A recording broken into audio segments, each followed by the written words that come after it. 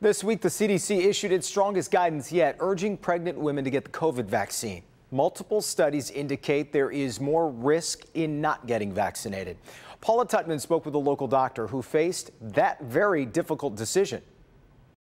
For Dr. and Dr. Weatherhead, he a pulmonologist, she an OBGYN for Henry Ford Hospital Macomb, this joyous gift of a healthy baby is even more significant because of what it took to get him here.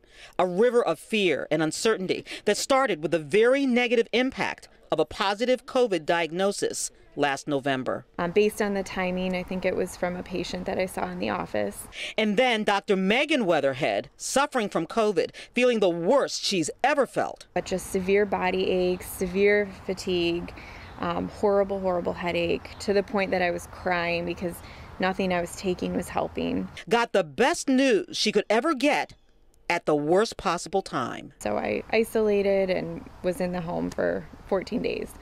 During that time, I found out I was pregnant. Anecdotally, she started connecting dots from the things she'd seen with her own patients who were pregnant with COVID. Because I had been seeing so many women who tested positive, who had miscarriages. And though she had an early reluctance to get vaccinated while pregnant, the science said it was safe. And so around 30 weeks, she did. As more of the data came out, there was multiple studies that showed women who had had the vaccine and become pregnant, women who got the vaccine during pregnancy, and they were showing there weren't any adverse outcomes compared to just not getting vaccinated.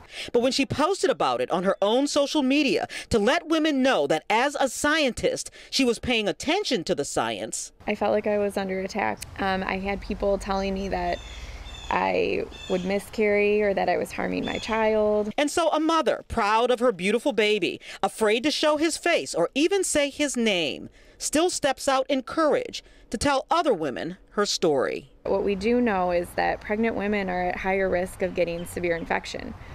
While it's a horrible reality, but it's the truth. Some of it is when you're pregnant, your immune system is somewhat suppressed, and that's to prevent your body from rejecting your own baby.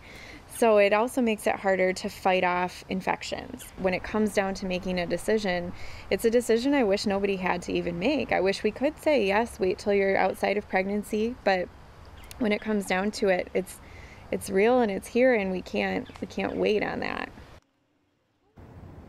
You know, Dr. Weatherhead wants to make it very clear that she is not preaching.